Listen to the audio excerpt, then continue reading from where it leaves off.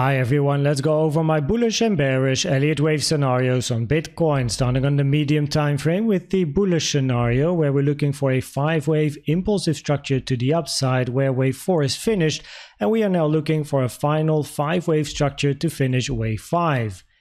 The most common target area for a wave 5 is between 46.1k and 55.6k, and if we then zoom in, this is what we're going to be looking for.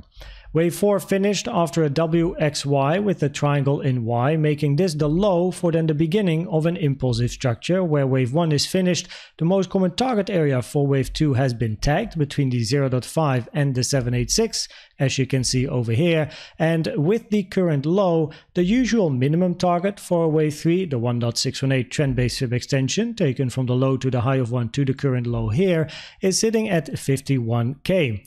The invalidation of this scenario is this low over here, and something that is important to mention is the high of this wave 1, because if we look at the first impulsive structure to the upside here in this wave 1, the highest amount of volume is in the final move to the upside. This is quite typical for a wave C and something you don't see too often in an impulsive structure.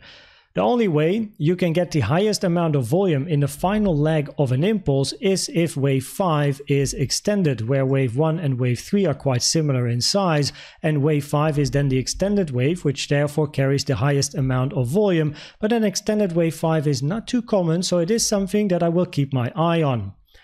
If we then zoom into this wave 2 on the lower time frames, then this is what we're looking for, a WXY scenario, the end of 1, looking for 2, continuation to the upside. Wave W in this scenario is then a flat structure, 3-wave A, 3-wave B, 5-wave C, end of W.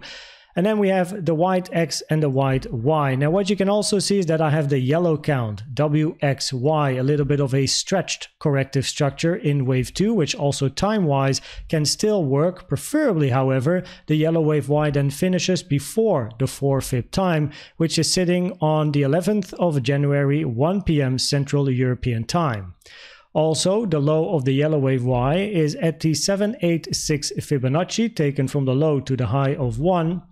Which, as you can see, is in confluence with the box here between 43.8k and 44.1k. The reason why I have the WXY in yellow on my chart is because it is quite difficult to count a nice 3-wave structure in the white wave Y here, because we have a flat end in W, X over here, and then this wave Y has to be a zigzag in this case, but it's not easy to count a nice zigzag in here, so that is the reason why, just in case, I have the yellow count as well. Now currently price is testing resistance, the blue box here that I have on my chart, sitting between 46.6k and 46.8k, and you can also see the vertical lines on my chart. These are fib times, of course, taken from the low to the high of 1 to compare 1 in time with wave 2 in time, and preferably time-wise at least as well. This would be the low, and we would be looking for continuation in this bullish scenario. If we then zoom out and we look at the bearish scenario, then we're looking for a finished 5-wave structure, where wave 5 is already in, finishing between the 1.618 and the 1.236 Fibonacci, taken from the high to the low of wave 4. If we then zoom in to the final move to the upside in this wave 5, then we have this ending contracting diagonal.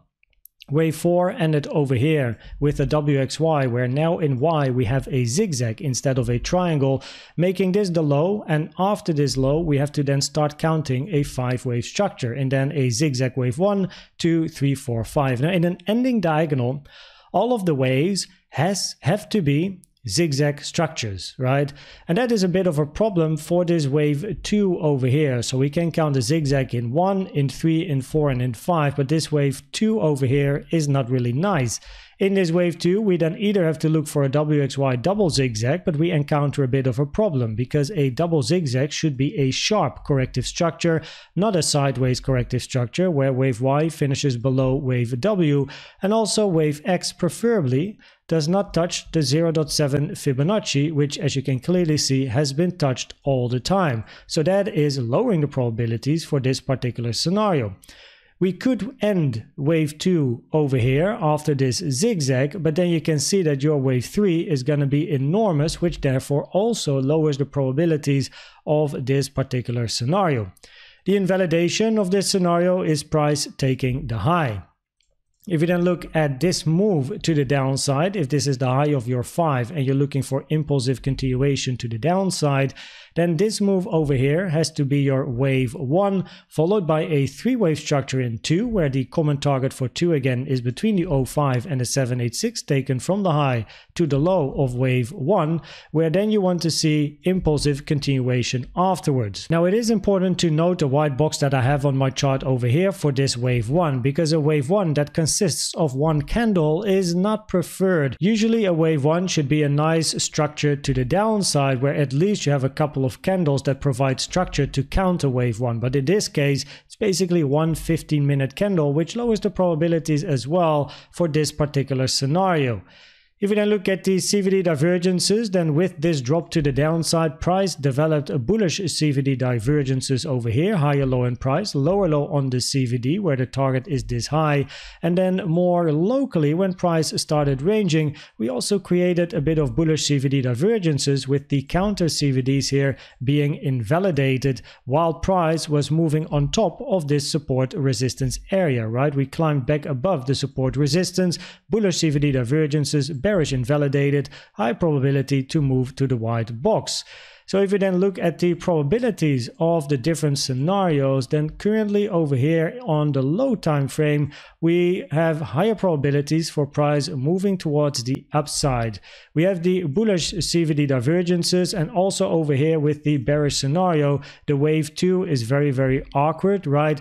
And this being a wave 1 to the downside and a 1, 2 and then a wave 3 is also not a typical wave 1 that you like to see. It doesn't invalidate a wave 1, it's just lower probabilities, as the higher probabilities wave 1s would be a bit of a structure to the downside. What we're going to do is of course observe the reaction here at resistance, and if price can reach the 886 Fibonacci taken from the high here to the low, which is sitting at about 47.4k, then the probabilities really increase for price to move towards the upside. I hope this video was helpful or valuable to you. Please check out the most recent educational video I've made about the best trading indicator you can use in my opinion, which is the CVD. And for now, thanks for watching and subscribing, and I'd like to see you at the next one. Bye bye.